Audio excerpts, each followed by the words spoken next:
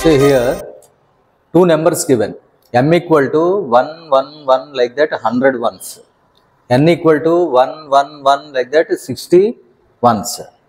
Now the question is, what is the HCF of m comma n? This required one important concept. The concept is this one. HCF of a power m minus 1 comma a power n minus 1 is a power HCF of mn minus 1. This is the proof we can give, but not necessary here. By using this concept, we will solve that one. Here you see, for example, a power 6 minus 1, one number, a power 4 minus 1, two numbers are given. What is the HCF of this one? The HCF of these two is a power HCF of 6 comma 4 minus 1. What is HCF of 6 comma 4? That is 2. So a power 2 minus 1. This is the HCF of these two numbers. This concept I want to apply in solving that problem. Now how it is, you see, what is m? Here m is 1, 1, 1, 1 like that 100 ones. This you can write 1 by 9 into 9, 9, 9 like that 100 nines. That is nothing but 10 power 100 minus 1 by 9. This is m. Similarly, n is 10 power 60 minus 1 by 9.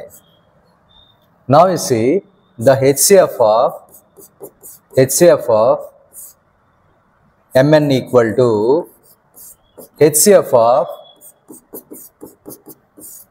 10 power 100 minus 1 by 9, 10 power 60 minus 1 by 9.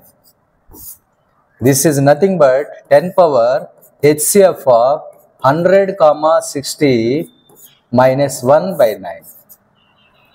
Now you see, this is nothing but 10 power, what is the HCF of 160? That is 20 minus 1 by 9. This is nothing but 9, 9, 9 like that 20 nines by 9. This is nothing but 1, 1, 1 and so on 20 ones. So this is the HCF of the two numbers. This question directly they don't ask in IOQM. Why? Because answer must be 2-digit number. They can ask what is the last 2 digits of the number. 1, 1 we will write. Otherwise they can ask what is the sum of all the digits of the number. 20 will be the answer. So anyway, this concept is very, very important. The question is very interesting. Is it not? Suppose it's the same question, they want to give an IOQM. What they will do, they don't ask what is the HCF of this one. They will ask like this, the m equal to that one, n equal to this one, and g equal to HCF of m comma n. Then find the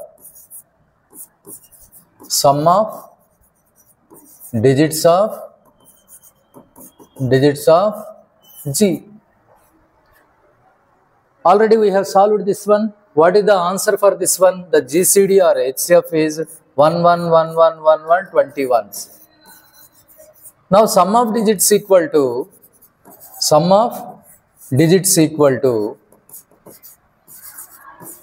1 plus 1 plus 1 plus 20 ones you have to add 20. So 20 is the answer. But how to represent this 20 in OMR sheet, in IOQM? For that, you see, the OMR sheet contains like this. Here question number will be there. Whatever the question number is there. Our answer is 20.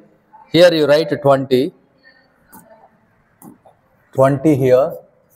So you encircle this one, shade this one 2 and 0. 2 and 0, you have to encircle it. So that is the way of showing your answer in OMR sheet. I hope this is interesting and useful for you. Thank you.